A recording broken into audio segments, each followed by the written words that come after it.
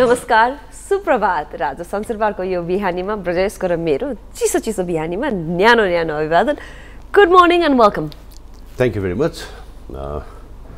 आज त हुन त छुट्टीको बेला थियो, तर के गर्ने, छुट्टी मनाउनु पाइँदैन बेला बेलामा, यस्तै हुन्छ। अड्को पड्को तेलको धुप भन्छन्, अपरचर के पर्छ, कहिले को आउनुपर्छ, कहिले को आउनुपर्छ। आशा चाहिँ लगाएर गएर मेरो अनुहारहरू तपाईँहरूलाई विरक्त लागेको छैन भन्ने आशा गर्छु। चिसो बिहानी भन्दाखेरि हिजोभन्दा चाहिँ अलिकति तातो भएर छ, 9 डिग्री भएछ टेम्परेचर मिनिमम आज चाहिँ। सूर्योदय सूर्यास्त 6:22, सूर्यास्त 5:13। र विरक्तको कुरा गर्नुपर्दा कहिलेकाहीँ कस्तो हुन्छ भने you don't have a choice हुँदैन, लागे पनि के गर्ने, साइडमा आएर बसेर कार्यक्रम चलाउन थालिसकेपछि गर्दिनँ भन्न पाइएन, विरक्त लागे पनि के गर्ने, छ त्यसको कुनै अप्सन? मैले मेरो लागि भनिदिए हो, छैन। जसरी मलाई अप्सन छैन त्यस्तै मेरा भ्युअर्सहरूलाई पनि अप्सन छ। कसरी? च्यानल चेन्ज गर्न पाइयो, टिभी बन्द गर्न पाइयो, सबैभन्दा विडम्बना मलाई। हामी आइसकेपछि कसले चाहिँ त्यो च्यानल चेन्ज गर्न सक्छ होला? जोक मरे है, होइन, स्वतन्त्र हुन्छ। तर हाम्रो प्रयास यो रहनेछ कि तपाईँले हामीलाई हेरिसकेपछि तपाईँहरूले च्यानल चेन्ज नगर्नुहोस् भन्ने हाम्रो पूर्ण रूपमा हाम्रो प्रयास हुने गर्दछ।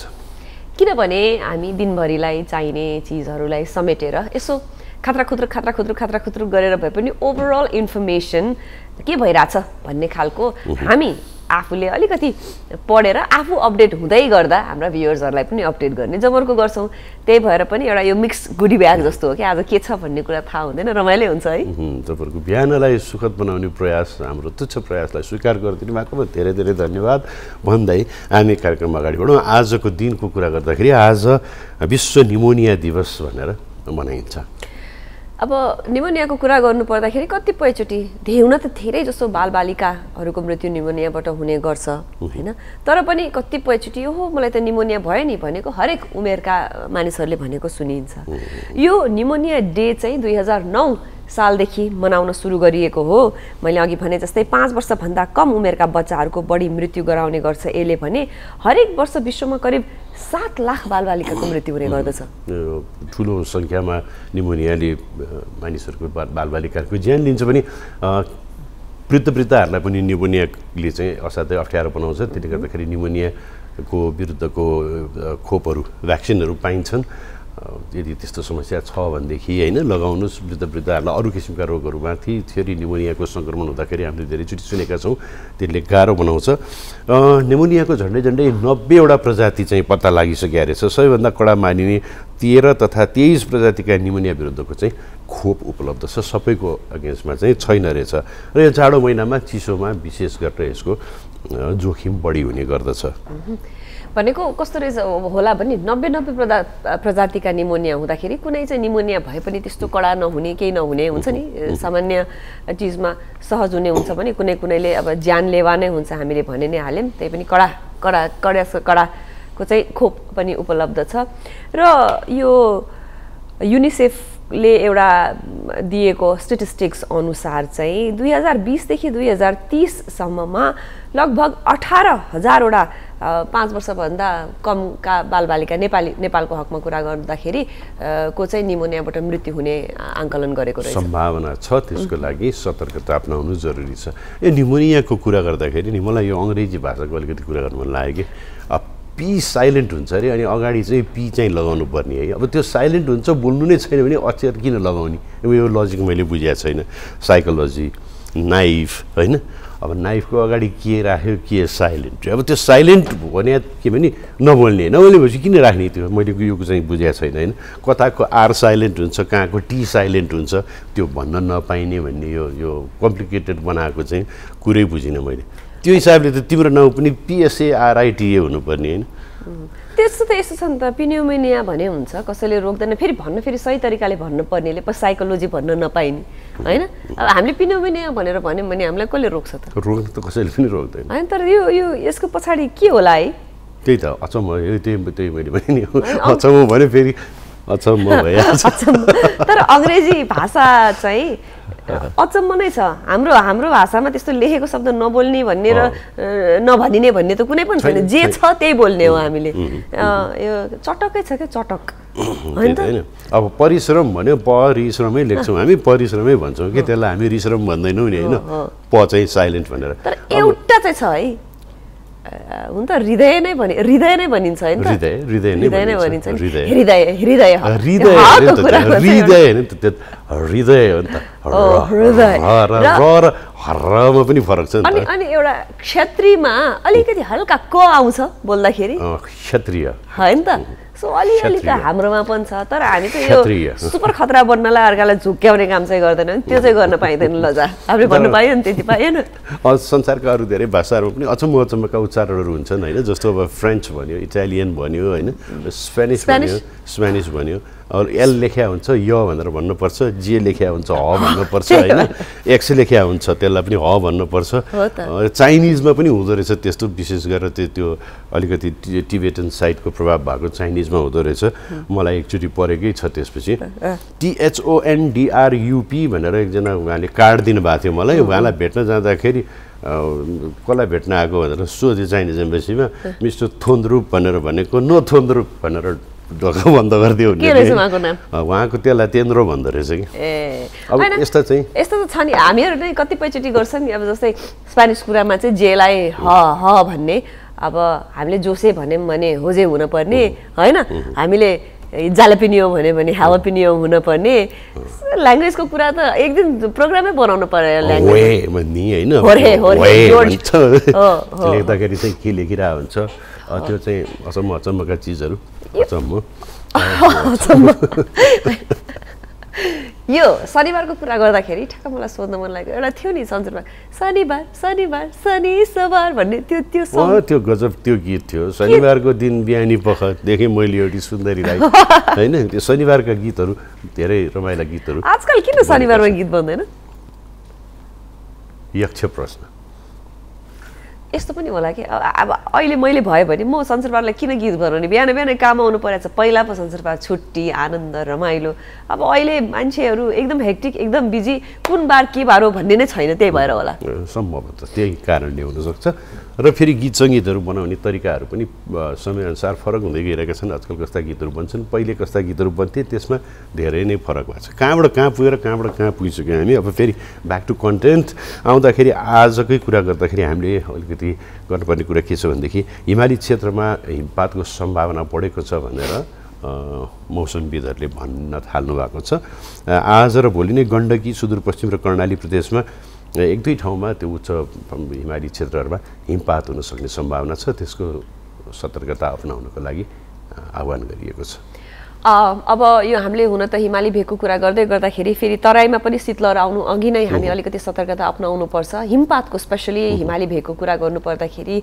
अहिले हाम्रो एउटा एक हिसाबले पर्यटनहरूको ओहिरो लागेको देखेर हाम्रो एक्साइटमेन्टको पर्यटकहरूको पर्यटन क्षेत्र राम्रो भएको र पर्यटकहरूको ओहिरो लागेको देखेर हाम्रो एउटा एक्साइटमेन्ट फ्याक्टर बढेको पनि छ तर यसमा पनि हामीले अलिकति सावधानी अपनाउनु पर्ने हुन्छ पदयात्रामा गएका पर्यटकहरूलाई कसरी सेफ राख्ने यो पनि हाम्रो दायित्व पनि हो समयभन्दा अगाडि नै कतिपय कुराहरू हामीले कन्ट्रोल गर्न नसके पनि जोखिम न्यूनीकरण गर्न भने समयमै हामी अलिकति सचेत भयौँ भने पक्कै पनि सकिन्छ अनि एउटा हाम्रो अब भौगोलिक बनोटको कारणले गर्दाखेरि जुन किसिमको मानिसहरूको उच्च पहाडी क्षेत्रमा हिमाली क्षेत्रमा बसोबास भइरहेको हुन्छ उहाँहरूको चाहिँ यो हिमपात सुरु हुने बेलामा चिसो लागेपछि लेकबाट बेसीतिर झर्ने भन्ने एउटा हामीहरूको चाहिँ जीवनशैली पनि हुन्छ त्यसका बारेमा लेखकको केटी बेसीमा आई किन लायो माया च्याट्टै लौ भन नराटी भनेर एउटा लोकगीत पनि मैले सम्झेँ यस्ता गीतहरू पनि सम्भवतः कल्याण रिमालले गाउनु भएको गीत हो यो एकदम सुन्दर गीत सम्झेँ मैले हाम्रो जनजीवन हाम्रो सबै चिजसँग गीत सङ्गीत पनि जोडिएर आउँछ फेरि पनि तराई पहाडको कुरा गर्दा लेक बेसीको कुरा गर्दा गर्दै तराईको कुराको पनि हामीले वर्षेनी कार्यक्रममा पनि भन्ने गरेका हुन्छौँ वर्षेनी शीतलहरले तराईमा 30 देखि 45 जनाको मृत्यु भएको हुन्छ र यो कुरा चाहिँ मलाई किन चित्त बुझ्दैन भने यसरी अहिले हामी प्रादेशिक सरकार छौँ स्थानीयको निकायको कुरा गर्छौँ यो मृत्यु दर भन्ने हामीले घटाउन सक्छौँ कि अवश्य पनि सक्छौँ होइन। अब यो कुनै नेचुरल क्लाइमेटिज भएर एक्कासी आएको कुरा पनि होइन, यो वर्षै नै यस्तो हुन्छ भन्ने भइसकेपछि न्यानो लत्ता कपडा कसरी दिने अथवा अलिकति एउटा सेल्टर उहाँहरूलाई कसरी भेटाउने भन्ने हिसाबले गर्नुपर्छ। आगामी दिनमा चाहिँ अब यो चाहिँ सबै स्थानीय निकायलाई एउटा रिक्वेस्टै पनि हो कि यो खबर चाहिँ सुन्न नपरोस्, किनकि यो चाहिँ न्यूनीकरण गर्न पक्कै पनि सकिन्छ जस्तो लाग्छ। जुन ठाउँमा त्यो एकदमै विपन्न वर्गका मानिसहरू बसोबास गर्नुहुन्छ र उहाँहरूलाई जाडोसँग बच्ने प्रपर त्यो उहाँहरूको घर छैन भनेदेखि त्यस्ता ठाउँहरूमा स्थानीय सरकारले अथवा राज्यले कुनै एउटा कम्युनिटी भवन त बनाउन सक्छ होला नि, जहाँ चाहिँ त्यो चिसो बढेको बेलामा सबैजना मान्छे आएर बस्न सक्ने भनेर एउटा डर्मिटरी जस्तो एउटा युथ होस्टेल जस्तो अथवा केही न केही एउटा कति ठुलो कुरा हो भने खाना भएको केही चिज मात्रै भयो भने पनि मान्छेको मृत्यु हुँदैन। जहाँ चाहिँ अलिकति तातो खानेकुरा प्रोभाइड गर्न सकियोस्, अलिकति न्यानो गरेर राख्न सकियोस्। तपाईँहरू चुनावको प्रचार प्रसारमा र्यालीमा जाँदाखेरि चाहिँ तपाईँहरू रक्सीको खोला बगाउन सक्नुहुन्छ, तपाईँहरू त्यहाँ चाहिँ पेट्रोल बाँड्न सक्नुहुन्छ, लाखौँ करोडौँ रुपियाँ खर्च गर्न सक्नुहुन्छ।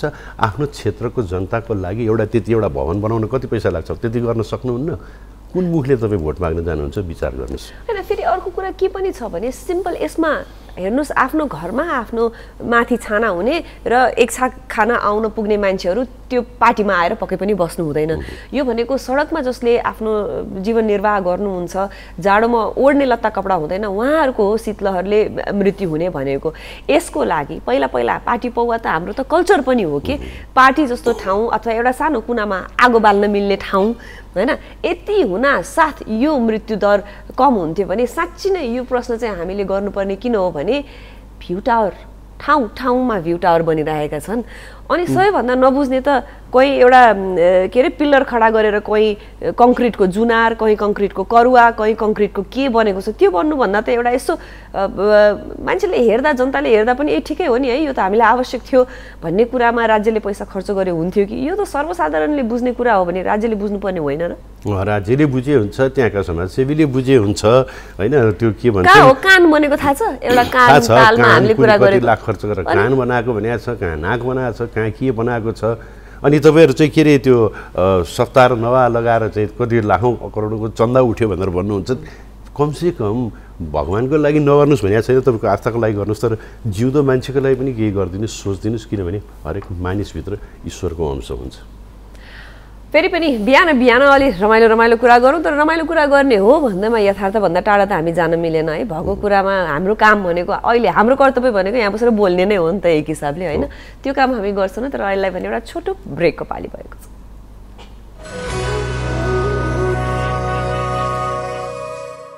यो छोटो ब्रेकपछि पुनः स्वागत छ ग्यालेक्सी दिस मर्निङ लाइभमा। रगत दान जीवन दान भन्ने सानै बेलादेखि सुन्दै आएको कुरा पनि हो। रेगुलर हामीले ब्लड डोनेट गऱ्यौँ भने हामी आफू पनि शारीरिक रूपमा स्वस्थ भइन्छ भन्ने कुरा पनि सुनिन्छ। यी सबै कुरा गर्दै गर्दा पनि चाहे जतिको ब्लड डोनेसन त्यति हुन सकेको त छैन है। प्रत्येक एउटा निश्चित अवधिभित्रमा तपाईँको शरीरबाट खेर जाने नै रगत हो, तर तपाईँले त्यो रक्तदान गर्नु भनेदेखि तपाईँले थुप्रै मान्छेको जिन्दगी बचाउन सक्नुहुन्छ। अझ विशेष गरेर अलिकति दुर्लभ किसिमका ब्लड ग्रुपहरू त एकदमै समस्या हुन्छ त्यस्तोमा चाहिँ। तर अधिकांश मान्छेहरूले अहिले त जनचेतना बढेको छ, मान्छेहरूले ब्लड डोनेट गरिरहेका पनि छन्। तिमीले गरेका छौ कतिचोटि ब्लड डोनेट? मैले त्यस्तो धेरैचोटि गरेकी छैन होइन, तर 3 चोटि गरेकी छु। तर त्यो इनफ चाहिँ होइन, मलाई थाहा छ। के भन्ने समय नजुरेको, संजोग नजुरेको अथवा ममा आफैमा अवेरनेस कम भएको पनि होला। आगामी दिनमा अब गर्ने मैले प्रण चाहिँ गर्नेछु। यो कुरा कसरी आयो भने अहिले डेङ्गु सङ्क्रमणले गर्दाखेरि पनि धेरैजनाको यो प्लेटलेट काउन्ट्स के कति भयो होइन। अनि हेटौडाको कुरा गर्नुपर्दा हेटौडामा रगतको अभाव भएको छ र त्यहाँ हुनुभएका अथवा हरेक नेपालमा बस्नु सबैजनालाई रक्तदान गर्ने आह्वान हामीले हाम्रो तर्फबाट पनि गऱ्यौँ। फेरि पनि आफूलाई नचाहिने चिज जुन आफ्नो शरीरले फेरि पनि प्रड्युस गर्छ त्यसले कसैलाई जीवन दान दिन्छ भने त्योभन्दा ठुलो पुण्य अरू के हुनसक्छ होला र? हो, कतिपय मानिसहरूलाई अझै पनि भ्रम हुनसक्छ। रक्तदान सुनिरहेको कुरा पहिलादेखि हुन्छ, रगतदान रगत दिएपछि मान्छे कमजोरी हुन्छ, यो हुन्छ, के पनि हुँदैन। घोच्दा पनि धेरै दुख्दैन, तपाईँलाई थाहा पनि हुँदैन, अलिकति चिसिक्क मात्र गर्छ। तपाईँको रगतले अरू मान्छेको जिन्दगी बच्न सक्छ। विशेष गरेर अहिले हेटौडामा रगतको अभाव भएको छ भन्ने सुनिएको छ। त्यस क्षेत्रमा हामी सबैजनालाई बढीभन्दा बढी रक्तदान गर्नलाई अनुरोध गर्दछौँ।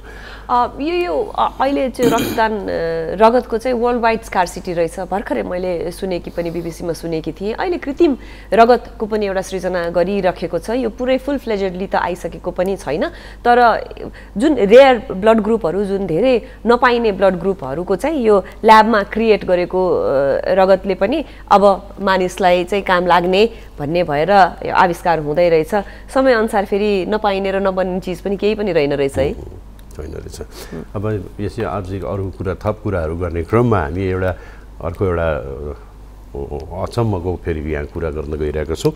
फिल्म क्षेत्रमा 3 महिनामा 23.5 करोड रुपियाँ नेपालीहरूको विदेशिएको छ, आएको होइन गएको छ यो मनोरञ्जन सिनेमा क्षेत्रमा विशेष गरेर।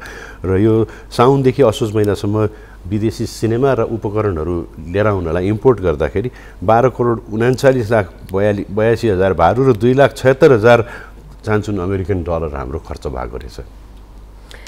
खर्च भएको पैसा थियो है। यो कस्तो अहिले यो सुन्दाखेरि आफैलाई ओहो कति ठुलो रकम।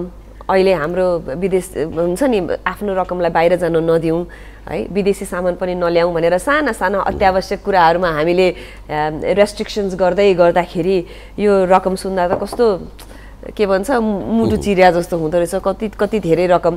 अनि आएको फेरि अहिलेसम्म 20वटा विदेशी फिल्म र डकुमेन्ट्रीको सिनेमाटोग्राफीको अनुमतिबाट चाहिँ सङ्कलन भएको चाहिँ 3 लाख रुपियाँ राजस्व चाहिँ सङ्कलन भएको। नेपाल छायाङ्कनको हिसाबले नेपाललाई एकदमै रमणीय स्थान भनेर भनिन्छ। एउटा भनाइ नै छ नेपाल यस्तो लोकेसन हो जहाँ चाहिँ क्यामेरा राखेर जतातिर घुमाइदिए पनि हुन्छ भनेर होइन। अब यसलाई हामीले क्यापिटलाइज चाहिँ गर्न सकेका छैनौँ। अब मनोरञ्जनको लागि तपाईँले सिनेमा हेर्न पाउनु तपाईँको अधिकार हो, मनोरञ्जनलाई रोक्नु हुँदैन थाहा छ, तर यति ठुलो विपुल धनराशि खर्च गर्नु जरुरी छ कि छैन भन्ने कुरा पनि आफ्नो ठाउँमा छ। मनोरञ्जन गर्नुपर्छ, तर हामीले कसरी त्यसलाई कटौती गर्न सक्छौँ भन्ने पनि हो।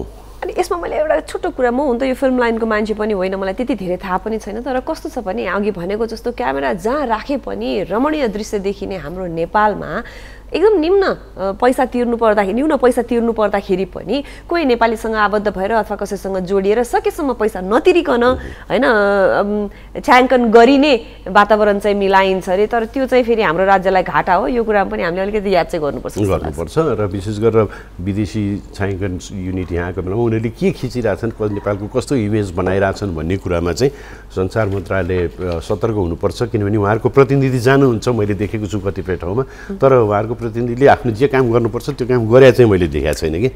एउटा कुनामा बसेर मजाले खाइपी गरेर बस्दिनुहुन्छ उहाँहरू, उनीहरूको भत्ता हुन्छ। अनि त्यो के खिचिरहेको छ भने 1-2 चोटि मेरो लफडामा झगडा पनि गरेको छु मैले है। यसमा हामी फेरि पनि विस्तृत रूपमा कुनै दिन कुराकानी गर्नेछौँ, किनकि यो जरुरी छ।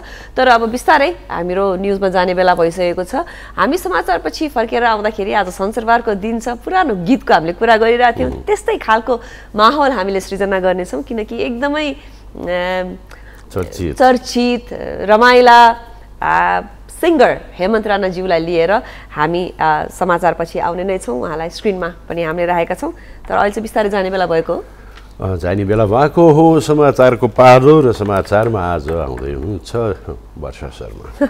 अचम्म।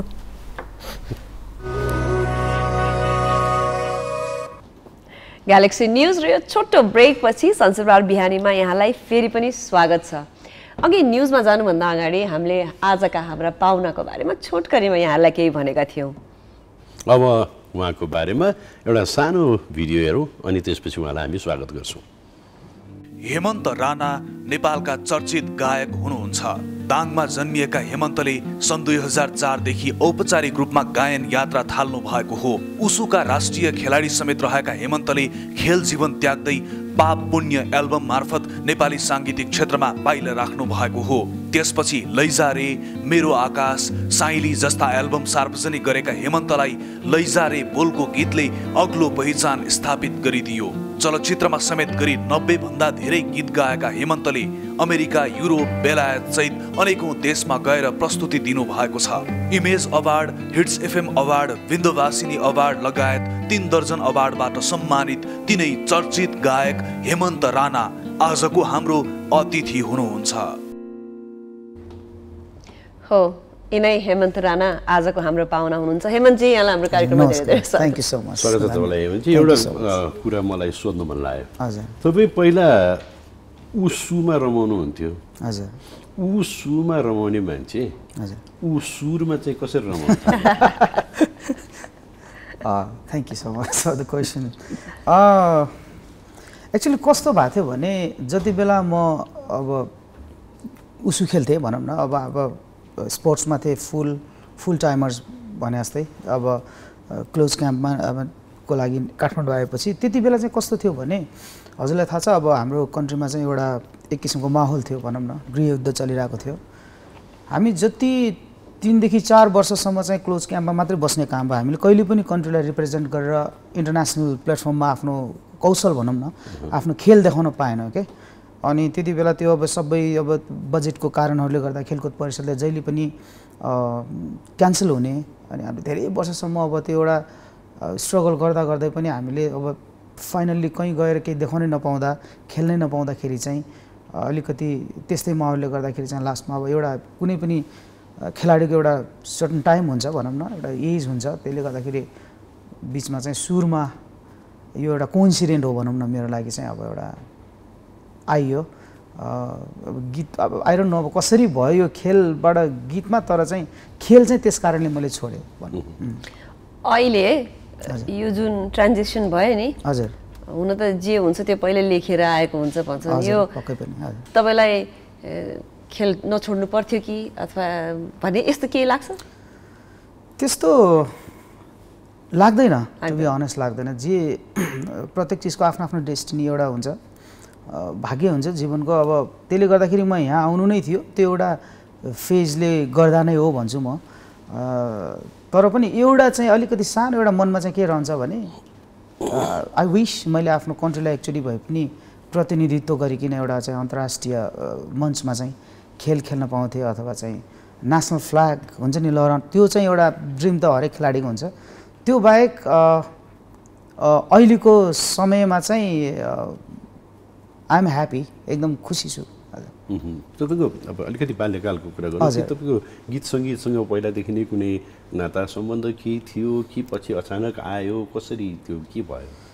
त्यस्तो केही थिएन दाइ। मेरो अब एकदम बच्चामा चाहिँ मलाई के याद छ भने मम्मीले सायद अब आफ्नो बच्चाको बारेमा आमालाई जतिको कसलाई थाहा हुन्छ र, म 5-6 वर्षको हुँदाखेरि एउटा चाहिँ प्ले भएको थियो गाउँमा रे, अनि त्यो प्लेमा ब्याकमा बसेर चाहिँ गाउनु पर्नेमा चाहिँ मम्मीले मलाई यतिकै गवाइदिनु भएको थियो भन्ने मलाई भनिन्छ, तर मलाई त्यति याद त छैन।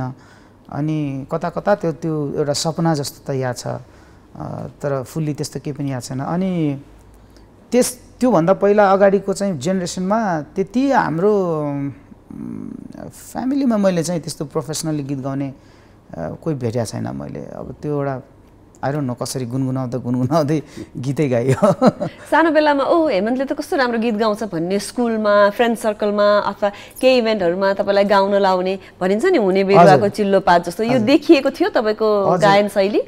एकदम सानोमा चाहिँ त्यही 5-6 वर्ष हुँदाखेरि मामाले चाहिँ, मेरो ठुलो मामाले, उहाँको नाम चाहिँ धर्मराज घर थियो, उहाँले चाहिँ एकदमै गाउन लगाउनुहुन्थ्यो अरे मलाई।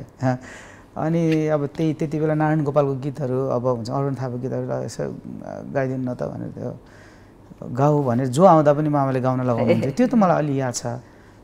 अनि पछि अलिकति हुर्किँदै जाँदा स्कुलमा पढ्दाखेरि चाहिँ अब त्यो गाउँछु भन्ने होइन, खै कसरी सबैजनाले त गाउँछस् गीत गाऊ भने अब त्यो गुनगुनाएको सुनेर होला, त्यो चाहिँ हुन्थ्यो। हजुर, यो तपाईँको अब टर्निङ पोइन्ट मानिन्छ लैजारे भन्ने गीत, त्यो गीत चाहिँ कसरी तपाईँसम्म आइपुग्यो, तपाईँले त्यो गीत कसरी गाउनुभयो, हजुर त्यसको पछाडिका केही कुराहरू हामीलाई बताइदिनुहोस् न। लैजारे मैले मेरो फर्स्ट एल्बम पापुने निकालिसकेपछि त्यो एउटा सम्झना अडियो भिडियो भन्ने रेकर्ड कम्पनीले चाहिँ मलाई 5 इयर्सको कन्ट्र्याक्ट ल्याएको थियो। त्यसपछि अनफर्चुनेटली त्यो गीत टाइममा निक्लिन सकेन, अनि धेरै वर्षपछि निक्लिएपछि त्यो गीतले त्यति राम्रो मार्केट भएन भनौँ न, त्यो कमर्सियल्ली भनौँ, एउटा सर्टन मासमा चाहिँ मान्छेहरूले मन पराइदिनु भयो, त्यो भने चाहिँ मिडिया भनौँ। सो त्यहाँबाट अलिकति नोटिस भएको जस्तो त भएको थियो।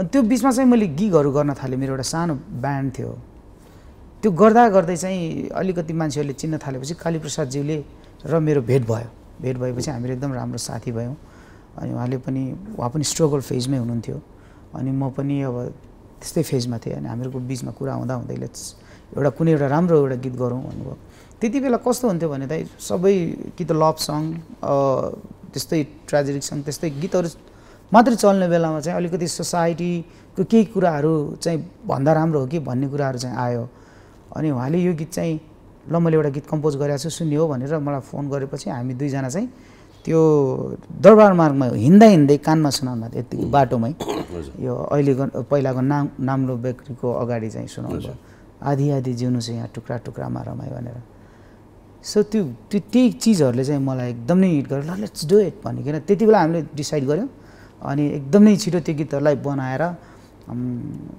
रेकर्ड गरेपछि त्यसपछि फेरि त्यो गीतको अर्को स्ट्रगल सुरु भयो त्यो छँदैछ तर चाहिँ हजुर हेमन्तजी यति राम्रो सिङ्गर हामीसँग हुँदाखेरि हामीले कुराकानीमा मात्रै समय बितायौँ भने त भ्युअर्सलाई पनि पक्कै चित्त बुझ्दैन होला यो लैजा भन्ने गीत अलिकति ब्याकग्राउन्ड सुनेम अब गीत सुन्न पाइ कि नपाइ अफकोर्स हुन्छ अहिले बिहानै छ होइन अब त्यसले गर्दा त्यो एक्सक्युज त होइन एउटा सिङ्गरको लागि तर इट्स ओके म आफ्नो तरिकाबाट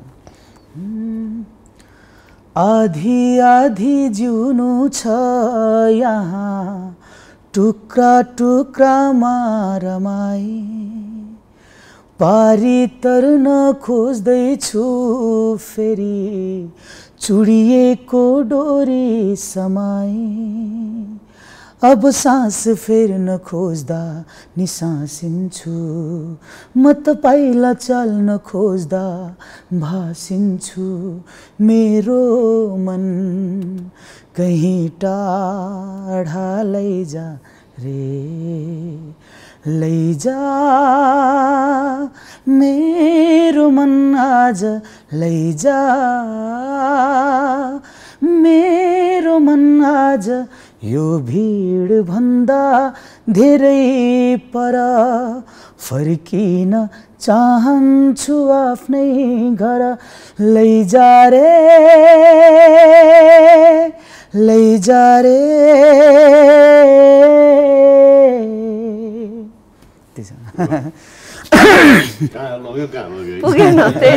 भनेको साँच्चै नै कतै लग्यो थ्याङ्क यू सो मच पुग्न त पुग्दैन राम्रो गीत सङ्गीतको कुरा नै त्यस्तै हो सरिता होइन अब यो हेमन्तजी एउटा गायकले थुप्रै सङ्गीतकारहरूसँग काम गर्छ एउटा सङ्गीतकारले थुप्रै गायकहरूसँग काम गर्छ र त्यो क्रममा कहिले कहीँ चाहिँ एउटा ठक्क त्यो एउटा त्यो ट्युनिङ मिल्ने दुईजनाले एकअर्कालाई बुझ्ने एउटालाई अर्को फाप्ने जोडी बन्छ भन्छन् होइन त्यस्ता धेरै उदाहरणहरू हामीले देखेका छौँ तपाईँको र कालीप्रसादजीको जोडी पनि त्यस्तै जोडी हो कसरी बन्यो यो जोडी कसरी यो डेभलप भयो हामीहरू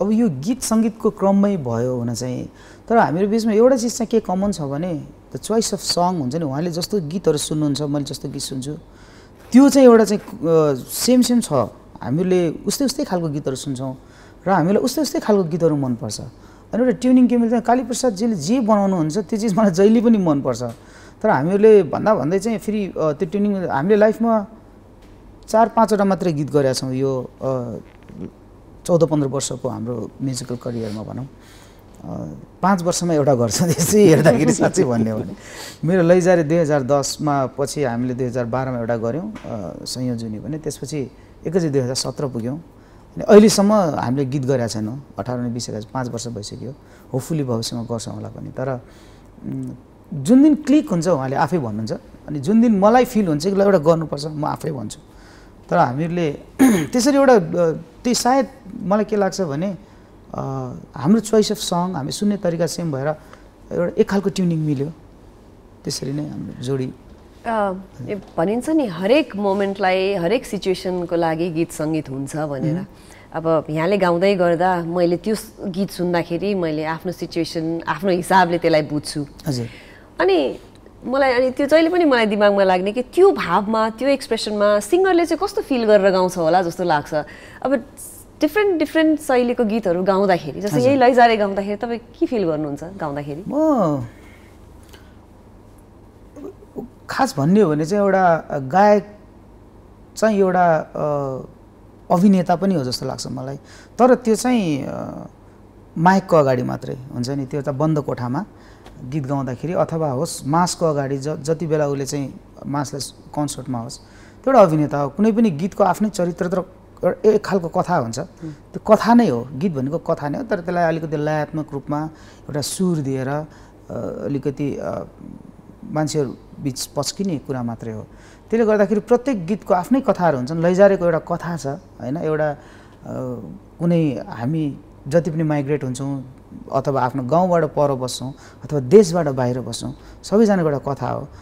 त्यही एउटा पात्र बन्ने हो, त्यो मध्येको एउटा पात्र म हो। अनि त्यसरी गाउँछु म चाहिँ। टु बी अनेस्ट, एउटा गीत एउटा गायकले सुर र ताल भन्ने कुरा चाहिँ बेसीको जस्तो लाग्छ मलाई। त्यो सुर र तालै भएन भने चाहिँ त्यति ध्यान दिँदैन म त्यहाँ। त्यो त सायद त्यो स्पोन्टेनियसली सायद हुन्छ होला जस्तो लाग्छ। मेरो भनेको मैले मेरो कथालाई, मैले मेरो भावनालाई चाहिँ कसरी एक्सप्रेस गर्नेमा चाहिँ बढी ध्यान दिन्छु। सो म त्यो पात्र बनेर गीत गाउँछु जस्तो लाग्छ त्यति बेला। हजुर, तपाईँलाई कस्तो लाग्छ गीत, कुनै पनि गीत चल्नको लागि अथवा लोकप्रिय हुनको लागि, मान्छेको मनमा बस्नको लागि त्यसको सबभन्दा इम्पोर्टेन्ट चिज के हो जस्तो लाग्छ? कसैले भन्छन् शब्द राम्रो हुनुपर्छ, कसैले भन्छन् गायन राम्रो हुनुपर्छ, कसैले भन्छन् त्यसको धुन मेलोडी राम्रो हुनुपर्छ। तपाईँको विचारमा चाहिँ हुन त सबै चिजको भूमिका छ आफ्नो ठाउँमा, के चिज हो त्यो जरुरी चिज चाहिँ? यो मेरो व्यक्तिगत विचार, मैले धेरैचोटि विचार गरेँ। सायद अब यत्रो गीत गाउँदाखेरि चाहिँ यो चिज थाहा भइदियो भए चाहिँ सायद सबै गीत चल्थ्यो जस्तो लाग्छ। तर अब गर्दाखेरि कस्तो गर्दा गर्दै प्रत्येक गीतको आफ्नै भाग्य हुँदो रहेछ कि त्यो मलाई हरेक गीत चाहिँ चल्छ जस्तो नै लाग्छ। हरेक गीत त होइन, प्रायः जसो गीतहरू मलाई त्यत्तिकै त गाइँदैन, गीतमा केही चिज छ अनि गाउने हो। त्यसमा चाहिँ अब सबै चिजको त्यत्तिकै भूमिका हुन्छ। तर समयअनुसार कुनै बेला चाहिँ शब्द मान्छेले सुन्नुहुन्थ्यो भने हाम्रो अडियन्सहरूले, कुनै बेला चाहिँ अब जस्ट म्युजिकलाई मात्रै सुनिदिनुहुन्छ, त्यो कम्बिनेसन ठ्याक्कै यही भनेर भन्न चाहिँ सकिँदैन। तर सबैभन्दा इम्पोर्टेन्ट त मेरो लागि चाहिँ शब्द नै हो जस्तो लाग्छ, एउटा कथा नै हो। भन्न खोजेको कुरा मान्छेलाई रिलेट गर्दै गर्दैन मेरो व्यक्तिगत धारणा अनुसार। तर मैले राम्रो शब्दहरू गाउँदाखेरि पनि अथवा कुनै पनि आर्टिस्टहरूले, हाम्रो सिङ्गर्सहरूले गाउँदै पनि त्यो शब्दले मात्रै गीत नचलेको धेरै फेरि कथाहरू पनि छन् छुट्टै। तर मेरो व्यक्तिगत धारणामा चाहिँ म गीतमा चाहिँ पहिलो प्राथमिकता चाहिँ मैले शब्दलाई दिन्छु दाइ। हजुर, हामी हेमन्तजीसँग असाध्यै सङ्गीतसँग वरिपरि बसेर रमाइलो कुराकानी गरिरहेको छौँ। यो क्रम निरन्तर रहनेछ यो सानो ब्रेकपछि।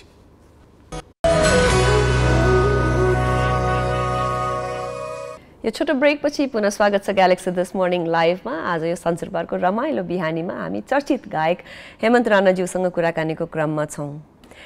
हुन त उत्तर लगभग थाहा छ, यतिवटा यस्तो पपुलर मन छुने गीतहरू गाउनु भएको छ, त्यसमध्ये आफ्नो लागि तपाईँलाई मनपर्ने क्लोज टु यर हार्ट चाहिँ कुन चाहिँ छ? प्रत्येक गीत नै त्यत्तिकै इम्पोर्टेन्ट हुन्छ। अब तपाईँले भने जस्तो डिप्लोमेटिक एन्सर नै एक्ज्याक्टली हो। तर अलिकति गाउँदै अब अलिकति सायद यो गीत, तर त्यो गीत प्रायः सुनिएन। मैले एउटा भनौँ चलचित्र साइलीको एउटा गीत थियो, कालीप्रसादजीले नै बनाउनु भएको थियो, यो खोला तरे सागर तरे सङ्घार तर्न गाह्रो भयो भन्ने एउटा चाहिँ, त्यो गीत चाहिँ एकदम नै मलाई चाहिँ मन पर्थ्यो भनौँ। हजुर, तपाईँले अघि भन्नुभयो नि कुनै गीत सबै गीत चल्छ नै जस्तो लाग्छ, तर आफूले सोचेको गीत कहिले केही चल्दैन भनेर म त्यो प्रश्न सोधिदिने वाला थिएँ, तपाईँले नै भन्नुभयो। अब यो गीत एकचोटि हामी सुनौँ। हजुर, धेरै भयो। एउटा मुन्टाज सङ्ग थियो मुभीको, त्यसले गर्दाखेरि अब त्यो कन्सर्टमा पनि गाइँदैन, ऊ पनि गाइँदैन, रेकर्डिङ पछि भयो। फेरि मेरो बानी अब एकदम नराम्रो भनेको छ, आफ्नो गीतहरू त्यति सुन्दैन म। अनि त्यो गीत गाइसकेपछि त्यो खै किन अब अर्कोतिर लागिन्छ, त्यसलाई अलिक कता शब्दमा चाहिँ म गडबड हुनसक्छु होइन। गडबड भए पनि कि अर्को हालिदिनुहोस्, गरिदिनुहोस्, गाइहाल्नुहुन्छ। हजुर, खोला तरे सागर तरे सङ्घार तर्न गाह्रो भो, टुक्रा टुक्रा सपनाहरूलाई महल सजाउन गाह्रो भो जिन्दगी यो बग्यो त्यता भेलबाडी बग्यो जता बगिरहे बगिरहे बगिरहे बगिरहे बगिरहे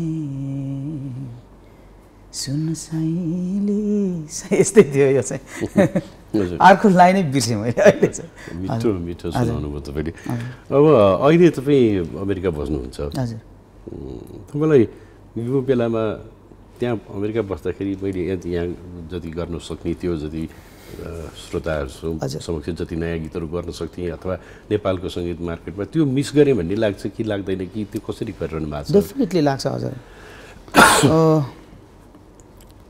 अब सबै एउटा जीवनमा त्यही हो अब हरेक घटनाहरू घट्दै जान्छन् त्यसको अब एउटा उपज हो भनौँ अनि लाग्छ यहाँ बस्दा र त्यहाँ बस्दामा डेफिनेटली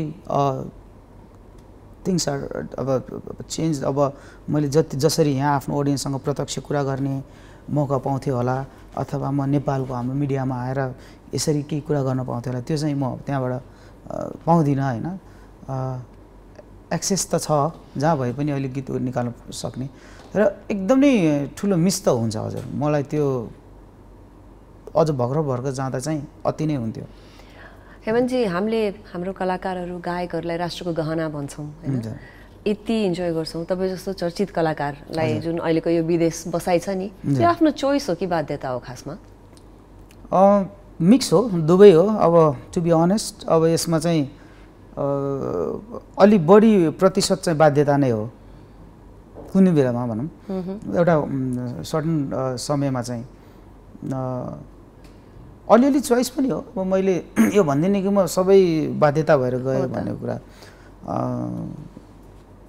तर अब धेरै प्रतिशत चाहिँ मेरो बाध्यता नै हो हजुर तपाईँको गीतले भने जस्तै नि परदेशबाट म आउँला हजुर 40 गते म आउँला अब परदेशबाट आउने चाहिँ के छ योजना कहिले आउने 40 गतेपछि भन्छ त गीतले त त्यो भन्यो तर तपाईँले चाहिँ के भन्नुहुन्छ हजुर होइन डेफिनेटली आइरहेको छु म म्याक्सिमम् नेपालमै बसिरहेको हुन्छु अब हाम्रो मेरो श्रोताहरू दर्शकहरूलाई त्यति थाहा नहुनसक्छ म नेपालमै धेरै हुन्छ अलिक कम्ती हुन्छु बाहिर चाहिँ तर यतै छु यतै गरिरहेको छु अब कहिलेकाहीँ जान्छु होइन अहिले पनि मेरो आफ्नो टुरहरू भइरहेछ गीतहरू गरिरहेको छु मैले अनि त्यो सँगसँगै नेपाली चलचित्र उद्योगमा पनि म छु एज अ प्रड्युसर हामीले रिसेन्टली फिल्महरू पनि गऱ्यौँ अनि एउटा हाम्रो टिम छ मिलेर गरिरहेछौँ सो प्रायः त्यहीतिर हुन्छु म भन्नु पऱ्यो दाइ हजुर तर अब ब्याक एन्ड फोर्थ भइरहेछ मेरो चाहिँ हजुर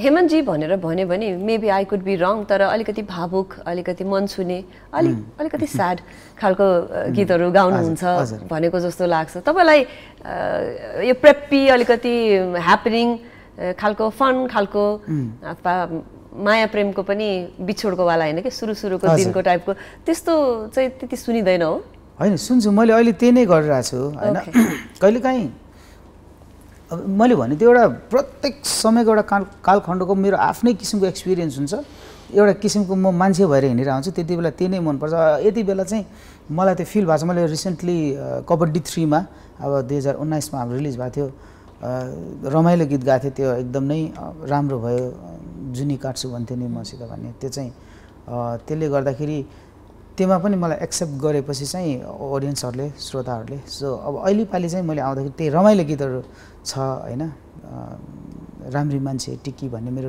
अब आउँदैछ सो त्यो गीतहरू त्यस्तै किसिमको गीतहरू गरिरहेको छु अहिले चाहिँ तर म जे हो त्यसलाई चाहिँ त्यति बिघ्न अलिकति ड्रास्टिकली चेन्ज चाहिँ गर्न सक्दिनँ किनकि मलाई जुन रूपमा म आफूलाई आफै मनपर्छ र अरूले मलाई मन पराइदिन्छ त्यो चिजलाई चाहिँ म चेन्ज गर्दिनँ बिस्तारै त्यो पनि आउँछ हजुर अहिले जुन नयाँ गीत बनाउँदैछु भन्नु भएको थियो नि हजुर कुन स्टेजमा छ के छ त्यसको स्थिति कहिले सुन्न पाउने अलमोस्ट फाइनल स्टेजमा छ अब म्युजिक भिडियोको फ्यु डेजमा म सुटिङ जाँदैछु सो होपफुली म डिसेम्बरको फर्स्ट विक सेकेन्ड विकतिर चाहिँ गीत चाहिँ रिलिज गर्ने तर्खरमा छु हजुर एउटा लोभ हामीलाई लागिहाल्यो होइन त्यो गीतको एक झलक चाहिँ हामीले हाम्रो कार्यक्रम मार्फत सबभन्दा पहिला सुनाएको थियौँ दर्शकहरूलाई भन्न पाइन्छ सुनाइदिनुहुन्छ कस्तो छ भनेर त्यो गीत चाहिँ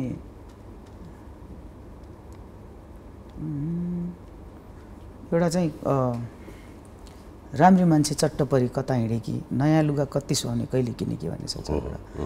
यो गीत हाम्रो सुशान्त गौतमजीले कम्पोज गर्नुभएको अनि अर्जुनजीले लेख्नु भएको गीत हो। त्यो गीत चाहिँ म तपाईँलाई अलिकति सुनाइदिन्छ है।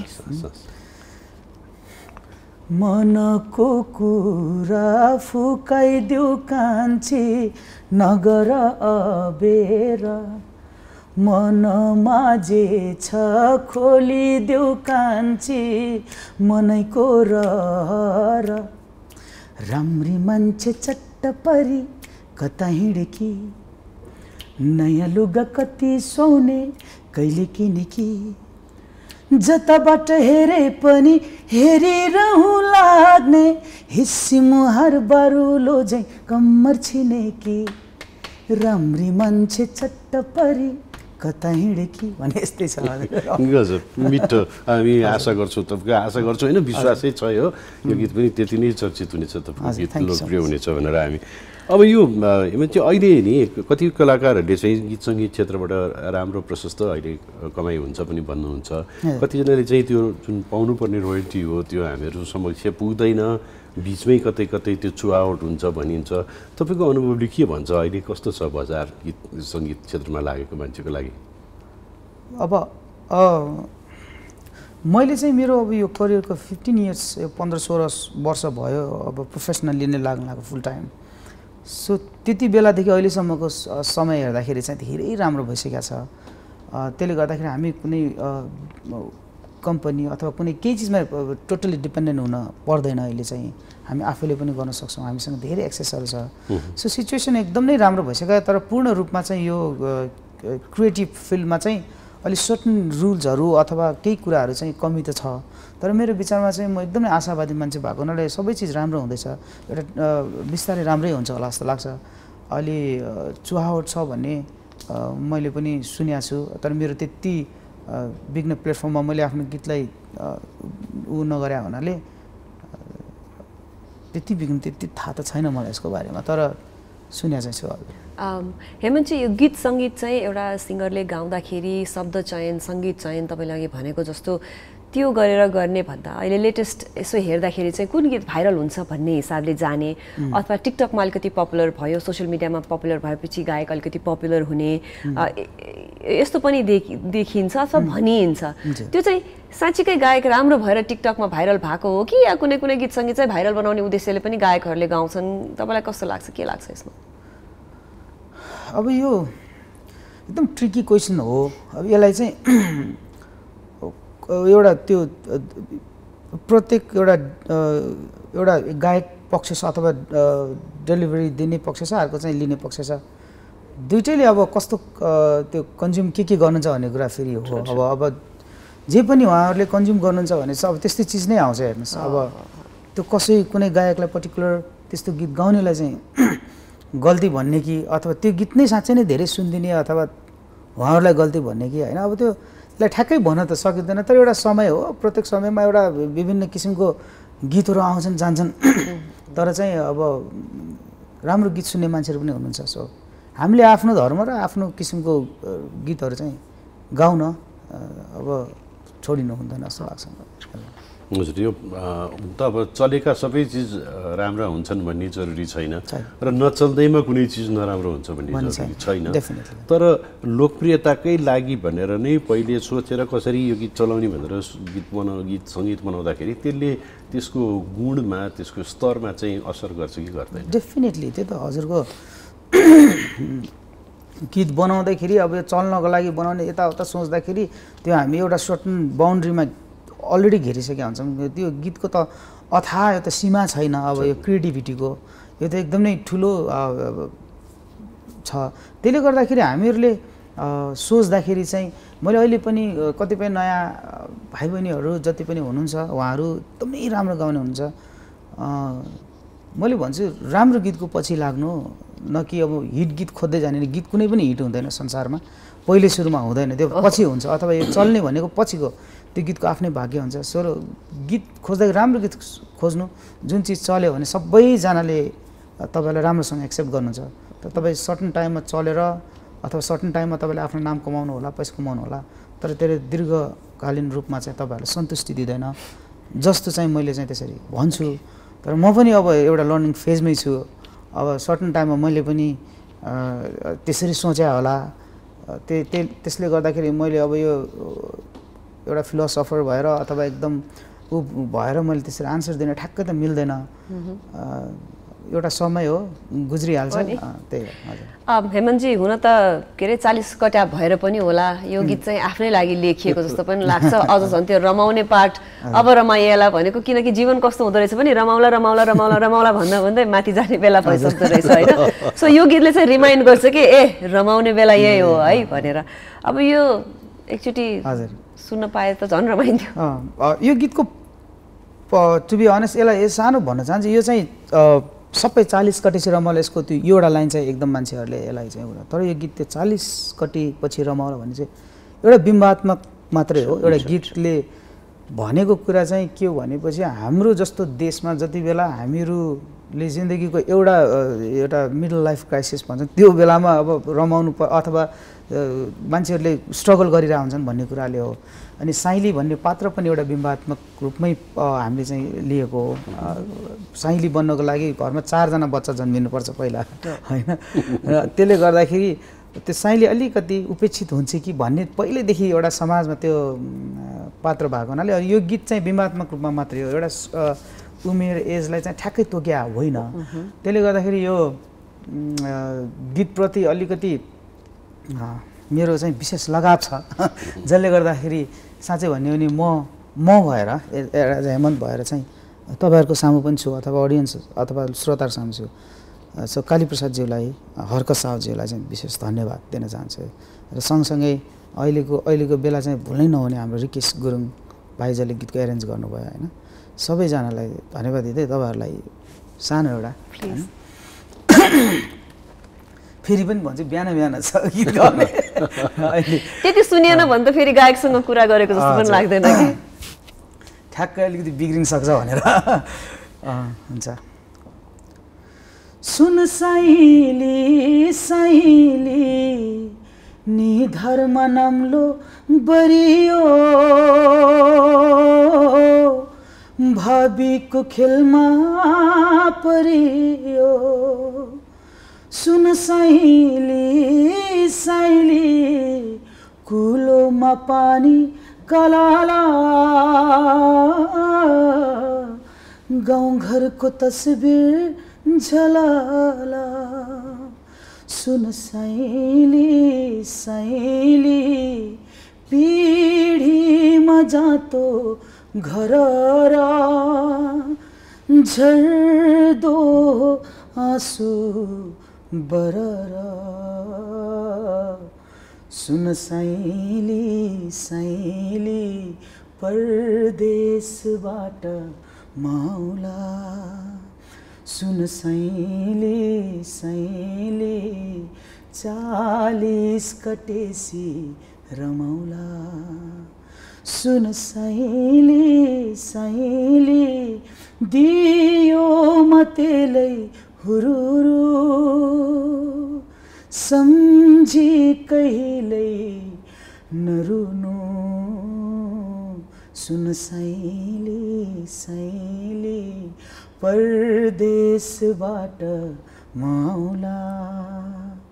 सुन साइली साइली 40 कटेसी रमाउला। गुजबम्प्स मोमेन्ट स्पेलबाउन्ड। यो नेपाली समग्र नेपाली गीत सङ्गीतको उसमा यो एउटा कोसे ढुङ्गा हो यो गीत है। सबैजनालाई यसको लागि एकदमै धेरै धेरै धन्यवाद। यति अमूल्य निधि हाम्रो लागि दिनुभएको र यति बिहान आइदिनु भएकोमा पनि फेरि एकचोटि आभार प्रकट गर्छौँ। तपाईँ आउनुभयो, हामी दङ्ग पढ्यौँ, हाम्रो तर्फबाट तपाईँ एउटा सानो thank you so much sir. Thank you so much हजुर, धेरै धेरै धन्यवाद। Thank you. र अनि हाम्रो स्पोन्सरको तर्फबाट पनि एउटा सानो मायाको चिनो तपाईँलाई सो मच हजुर, धेरै धेरै धन्यवाद। धेरै धेरै धन्यवाद। र फेरि नयाँ गीत पनि आउँदैछ, त्यसको लागि पनि यहाँलाई धेरै धेरै शुभकामना। त्यसको बारेमा पनि हामी कुराकानी गर्ने सुन्नेछौँ, फेरि गर्नेछौँ। अब कार्यक्रममा हामी पाहुनालाई बिदा गर्छौँ, एउटा सानो ब्रेक लिन्छौँ र हामी नियमित डेस्कमा तपाईँहरू समक्ष फेरि उपस्थित हुनेछौँ।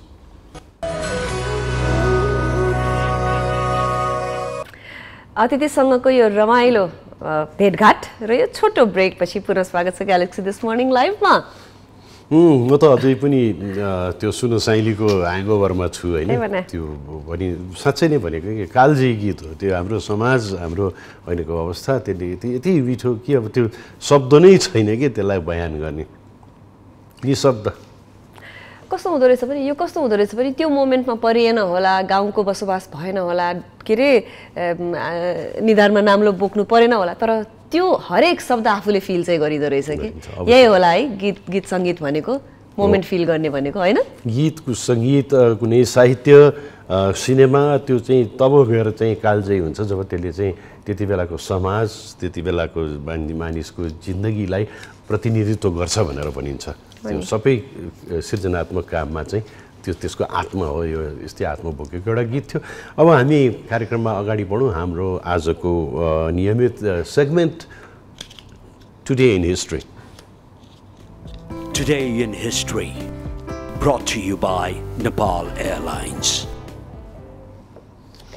र अब हिस्ट्रीको कुरा गर्नुपर्दाखेरि आजकै दिन हुन त केही दिन अगाडि, केही दिन भनेको 21 गते भनेको 5 दिन जति अगाडि हामीले आजकै दिन राजा त्रिभुवन चाहिँ भारतीय दूतावासमा शरण लिन पुगेका थिए भनेर भनेका थियौँ भने आजको दिन 2007 सालमा राजा त्रिभुवन शाह भारत प्रस्थान गरेका थिए।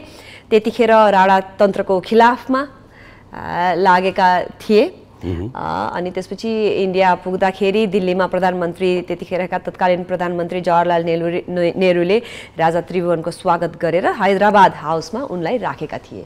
भारतीय वायुसेनाको जहाजले आएर त्रिभुवन लगायत अरू जति पनि दूतावासमा शरण लिएका राजपरिवारका सदस्यहरू थिए उहाँहरूलाई भारत लगेको दिन आजको दिन थियो। र अब आजकै दिनको कुरा गर्दाखेरि अर्को एउटा इन्ट्रेस्टिङ कुरा गर्नुपर्ने छ। Formal proposal for world wide web WWW भनेर जुन हामी भन्छौँ त्यसको चाहिँ आज फर्मल प्रपोजल आजको दिनमा भएको थियो 1990मा। यद्यपि इन्टरनेट भने त्योभन्दा अगाडि आइसकेको थियो तर वर्ल्ड वाइड वेब भनेर त्यो WWW अगाडि राखेर कुनै पनि वेबसाइट त्यसको एड्रेस URL भनिन्छ त्यसमा राख्ने र सबै इन्फर्मेसनहरू एउटै ठाउँमा हामीले पाउने अहिले जुन सहज प्रविधि छ त्यसको फर्मल प्रपोजल आज भएको थियो। र आजको दिनमा कुराकानी गर्नुपर्दाखेरि अहिलेसम्ममा हामी जति मानिसको पपुलेसन छ नि त्योभन्दा बढी डिभाइसेसहरू चाहिँ इन्टरनेटमा कनेक्टेड छन् रे, त्योभन्दा पपुलेसनभन्दा बढी आजको दिनमा आइपुग्दाखेरि।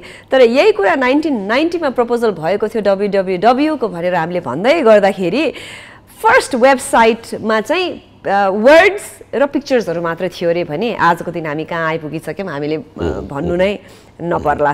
अब अहिले यति धेरै वेबसाइट यति धेरै पेजहरू यति धेरै सूचनाहरू सहज पहुँच भएको छ त्यसले हाम्रो जिन्दगीलाई कति सहज बनाएको छ हामीलाई थाहा छँदैछ। कुनै पनि इन्फर्मेसन चाहियो भनेदेखि हामी सजिलैसँग प्राप्त गर्न सक्छौँ भने त्यो हुनुभन्दा अगाडि हामीहरूले केही पनि चाहियो भनेदेखि कतै गएर कसैसँग त्यो किताब छ कि इन्साइक्लोपिडिया ब्रिटानिका खोज्ने हो कि अथवा लाइब्रेरीमा जाने हो कि शोधपत्र कहाँ छ भनेर गर्नु पर्थ्यो भने आज हामीलाई पढ्न लेख्न कुनै पनि विषयमा अध्ययन गर्न यही कार्यक्रम चलाउनु पनि कति गाह्रो हुन्थ्यो होला। यो चिज नभएको भएदेखि हामीहरूले जुन चिजहरू खोज्नु पर्थ्यो त्यसको लागि हामीलाई कति त्यो पापड बेल्नु पर्थ्यो भन्ने कुरो कल्पना गर्न सक्छौँ। WWW इफेक्ट सार्वजनिक रूपमा चाहिँ 1993 अप्रिल 30मा लागू भएको थियो है। अनि यो पहिला इन्भेन्ट गर्दा यो WWW चाहिँ साइन्टिस्टहरूको लागि भनेर इन्भेन्ट गरिएको रहेछ तर आजको दिनसम्म आइपुग्दाखेरि हामीलाई WWW भएन भने सास फेर्नै गाह्रो होला भने जस्तो हुने भइसकेको छ। र हामीले यत्रो कुरा गऱ्यौँ 1990मा फर्मल प्रपोजल भनेर यो चाहिँ त्यतिखेर टिम बर्नर्स ली र रबर्ट कालालुई अब यो प्रोनाउन्सिएसन के छ ले रिसर्च गर्नुभएको थियो भने यसलाई पछि यो प्रपोजल फर्स्ट प्रपोजल चाहिँ 1989मा लीले गर्नुभएको थियो तर सेकेन्ड प्रपोजलमा चाहिँ रबर्ट जोइन हुनुभयो र दुईजनाले गरेर 1990मा यो प्रपोजल आयो। र अहिले भनिन्छ झन्डै 2 अरबको सङ्ख्यामा वेब पेजहरू इन्टरनेटमा उपलब्ध छन्। त्यसमध्ये एउटा सरिताश्री.com पनि छ 2 अरब मध्ये एक छ।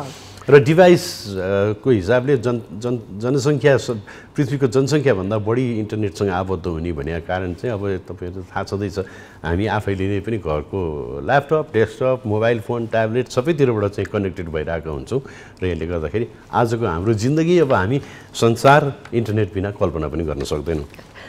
त्यस्तै गरेर अलिकति विगतको कुरा गर्नु पर्दाखेरि 56 वर्षको आफ्नो सिनेमाको करियर 200वटा सिनेमा र धेरै धेरै धेरैवटा भाँचिएका हड्डीहरू पछि टु मेनी ब्रोकन बोन्स पछि आजकै दिन 2016 मा चिर परिचित ज्याकी च्याङले चाहिँ अस्कर अवार्ड जित्नु भएको थियो। गभर्नेन्स अवार्ड भनेर उहाँको योगदानको लागि यो प्रदान गरिएको थियो उहाँलाई। ज्याकी च्याङको बारेमा त अब तपाईँहरू सबैजनालाई थाहा छँदैछ। ज्याकी च्याङ भन्न साथै सबैलाई मनपर्ने actor, specially comedy, martial art, एक्सनको लागि रियल एक्सन आफैले गर्ने ज्याकी च्याङको थुप्रै सिनेमाहरू छन्। ज्याकी च्यान भन्दा साथ अनेक चिज याद आउँछ, शाओलिन सकर याद आउँछ। सबभन्दा त्यो के भन्दाखेरि त्यो चपस्टिकले झिँगा समातेको पनि याद आउँछ र ज्याकी च्यानले जे गरे पनि विश्वसनीय लाग्थ्यो। उहाँ हामीलाई थाहा नभएको अथवा मलाई भनौँ न थाहा नभएको कुरा सिङ्गर हुनुहुन्थ्यो भन्ने कुरा थाहा थिएन भने उहाँको रियल नेम चाहिँ फ्याङ शिलोङ रहेछ होइन। अनि 90s पछि चाहिँ उहाँ धेरै वेस्टमा पपुलर पनि हुनुभयो। उहाँको चाहिँ टाउको सबैभन्दा बढी इन्जुरी हुने एक्टर मध्ये पनि पर्नुहुँदो रहेछ। सबै स्टन्ट आफै गर्ने, स्टन्ट आफै गरेपछि 70 पटक भन्दा बढी त सुटिङको क्रममा उहाँ घाइते हुनुभएको थियो। अनि टाउकोमा पनि एउटा पर्मानेन्ट पुवालै भएको रहेछ इन्जुरीले गर्दा। उहाँको टाउकोमा एउटा पर्मानेन्ट होल छ अरे है। अनि त्यस्तै गरेर चाहिँ उहाँको आफ्नै कमिक बुक क्यारेक्टर पनि छ भने सबैभन्दा मलाई इन्ट्रेस्टिङ र डिफ्रेन्ट लागेको चाहिँ उहाँको धेरैवटा खुफिया त भन्नु पर्ला, सिक्रेटलाई के भन्ने, गुप्त उहाँको धेरैवटा गुप्त घरहरू र गुप्त रुमहरू छन् रे भनेपछि यो चाहिँ यो मैले बुझिनँ। गुप्त घरहरूमा गुप्त रुम कोठाहरू चाहिँ किन चाहियो ज्याकी च्यानलाई थाहा गुप्त घर भएपछि गुप्त कोठा त हुने भइहाल्यो नि। र अर्को रमाइलो कुरा चाहिँ ज्याकी च्यान पनि हाम्रो हेमन्तजी जस्तै सिङ्गर पनि हुनुहुँदो रहेछ। हेमन्तजीलाई चाहिँ सोध्नु बिर्सिएछ खुफिया गुप्त घरहरू छ कि। अनि हेमन्तजी पनि फेरि उसु पनि खेल्ने भने पहिला कनेक्सन चाहिँ त्यस्तो रहेछ। अनि दुईजना अलिअलि चेयरफुल साँच्चै केही कम्बिनेसन त मिल्दो रहेछ कि त भन्नै बिर्सिएछ। अनुहार पनि अलिअलि मिल्यो कि जस्तो लाग्यो। एसियन दुवैजना एसियन हामी खेलकुद होइन के अरे सान फ्रान्सिस्कोतिरै बस्नुहुन्छ के थाहा फेरि वेस्टमै त्यस्तै पपुलर पो हुने हो कि पछि छैन। अब हामी एकछिन खेलकुदको कुरा गरौँ। प्रधानमन्त्री कप पुरुष क्रिकेट प्रतियोगिता जुन भइरहेको छ त्यसको फाइनल आज नेपाल पुलिस तथा त्रिभुवन आर्मीको बिचमा हुँदैछ। यो 3 विभागीय र 7 प्रदेशको सहभागिता भएको अहिलेसम्मको सबभन्दा ठुलो धनराशि भएको क्रिकेट भनेर भनिन्थ्यो, जसमा विजेताले 10 लाख र उपविजेताले 5 लाख पाउने भनेपछि आज नेपाल पुलिस क्लब तथा त्रिभुवन आर्मी मध्ये एउटाले 10 लाख एउटाले 5 लाख रुपियाँ प्राप्त गर्नेछन्। दुईटै टोलीलाई हाम्रो धेरै धेरै शुभकामना। अब खेलमा जित हार त भइहाल्छ तर आफ्नो put your best foot forward भन्छ नि त्यो चाहिँ गर्नु होला। त्यस्तै गरेर अब इङ्ग्लिस प्रिमियर लिगको बारेमा कुराकानी गर्नुपर्दा 16औं साताका खेलहरू आजदेखि सुरु हुँदैछन्। यसका अपडेट्सहरू भोलिदेखि हामी यहाँहरूलाई दिउँला भने के छ आज म्यान सिटी भर्सेस ब्रेन्टफोर्डको भरे 6:15 खेल छ। म्यान सिटी र आर्सेनल योपालि दुइटै एकदम उपाधिको लागि नेक टु नेक भनेर दौडिरहेका टिमहरू। म्यानचेस्टर सिटीलाई पनि सजिलै टिम परेको छ भन्नुपर्छ तर खेल भन्न सकिन्न। इपिएलमा जसलाई पनि पराजित गर्न सक्ने खेल भनेर भनिन्छ भने अब अरू खेलहरू लिभरपुल र साउथह्याम्पटनको छ, बाउन्डमाउथ र एभर्टनको छ, वेस्ट ह्याम र लेस्टर सिटीको छ, टोटनह्याम र लिड्स युनाइटेडको छ, नटिङह्याम फरेस्ट र क्रिस्टल प्यालेसको छ, न्युकासल र चेल्सीको छ। अनि सबभन्दा चाहिँ वुल्भ्स भर्सेस आर्सेनल। यो सिटी र आर्सेनलको गेममा विशेष गरेर सबैको ध्यान केन्द्रित हुन्छ किनभने उपाधिमा को अगाडि पछाडि भन्ने कुरा। दुइटैले आफ्नो खेल जित्यो भने आर्सेनल तै पनि फेरि पनि 1 नम्बरमै हुन्छ र यसपछि अर्को हप्ता खेल हुँदैन। वर्ल्ड कपको फिभर लाग्छ वर्ल्ड कप फुटबलको यो। अनि स्पेनिस लिग र फ्रेन्च लिगमा पनि त्यस्तै नै स्थिति हो। हिजो भएको खेल फ्रेन्च लिगको हिजोको खेलमा हामीसँग केही अपडेट्सहरू थियो। लियोन भर्सेस निसको 1-1 गोलको बराबरीमा खेल सकिएको छ भने आज लेन्स भर्सेस क्लेमोन्ट फुटको गेम हुन्छ। त्यही नै हो। यही नै हो र अपडेट्सहरू हामी यहाँहरूलाई दिने नै छौँ। हामीले कुन कुन गेमहरू हुँदैछन् भने पनि समय तालिका अलिकति फरक छ, कुनै 6:15 मा, कुनै 8:45 मा भने कुनै राति भुतले खाजा खाने बेलामा छ। त्यो यसो आफूले मिलाएर आफ्नो समय अनुकूल गेम हेर्नु होला। आजको दिन तपाईँहरूको शुभ हुन्छ भन्ने हामीलाई विश्वास छ। हामीले आफ्नो तर्फबाट सकेछौँ। म तपाईँहरूको आजको शनिबारको बिहानीलाई रोचक मनोरञ्जक बनाउने प्रयास गऱ्यौँ। हेमन्त राणा आज हामीसँग आउनुभयो, उहाँले आफ्ना अनुभवहरू पनि सुनाउनु भयो, गीत सङ्गीतको बारेमा कुरा गर्नुभयो, मिठा मिठा 2-3टा गीत पनि सुनाउनु भयो। अब हामी कस्ता कस्ता रे मिठा मिठा असाध्यै मिठा सुन्दै कस्तो मिठो सुन्यो कि। अब सधैँ जस्तै बिदा माग्नुभन्दा अगाडि तपाईँहरूलाई हामी एउटा प्रेरणादायी कोटको साथमा छोडेर जाने दाउ कस्दैछौँ र यो आजको कोट हामीले लिएको छौँ American stage and film actress मे वेस्टको। स्क्रिनमा आउँछ, पढेर सुनाउँछिन् सरिता श्री गेवाली। कस्तो हुन्छ भने कोटेसन्स हामीले चिरपरिचित व्यक्तित्वहरूका राख्छौँ, सबैजनाले अग्री गर्नुपर्छ भन्ने हुँदैन। कुनै एकदम मन छुन्छ भने कुनै मेबी यस्तो त होइन भन्ने हुन्छ नै होइन। अब हुन त भनिन्छ यु लिभ एभ्री डे भनेर, मर्न चाहिँ एकचोटि मरिन्छ अरे, बाँच्न चाहिँ दिनदिनै नै बाँच्ने हो अरे, हरेक मोमेन्टमा बाँच्ने हो अरे होइन। तर अगेन यो भनाइ मेरो होइन, अहिले मैले भन्न गइरहेको भनाइ हो मे वेस्टको। उहाँ भन्नुहुन्छ you only leave once but if you do it right once is enough भन्नुभएको छ उहाँले। वास्तवमै सही कुरा हो, किनभनेदेखि एकचोटि बाँच्नु नै इनफ हो, प्रशस्त हो। किनभने एउटा जिन्दगीभित्र हामी थुप्रै दिन बाँच्छौँ, थुप्रै वर्ष बाँच्छौँ, थुप्रै महिना बाँच्छौँ, हरेक दिनमा थुप्रै घन्टा बाँच्छौँ, हरेक घन्टामा थुप्रै मिनट बाँच्छौँ, हरेक मिनटमा एक पल बाँच्छौँ। ती सबै चिजलाई तपाईँले इन्जोय गर्न सक्नुभयो भनेदेखि र प्रयास यसो गर्नुहोस् कि तपाईँको कारणले अरूको मन नदुखोस्, तपाईँको कारणले अरूलाई गाह्रो नहोस्, अप्ठ्यारो नहोस्, सहज बन्ने प्रयास गर्नुहोस्। चाहेर नचाहेर मान्छेले जिन्दगीमा असल काम पनि गर्छ, खराब काम पनि गर्छ, तर सकेसम्म सत्कर्म गर्ने प्रयास गर्नुहोस्। तपाईँहरूको आजको शनिबारको दिन एकदमै सुखद मिठोसँग बितोस् भन्ने कामना गर्दै हामी तपाईँहरूसँग बिदा माग्छौँ। नमस्ते।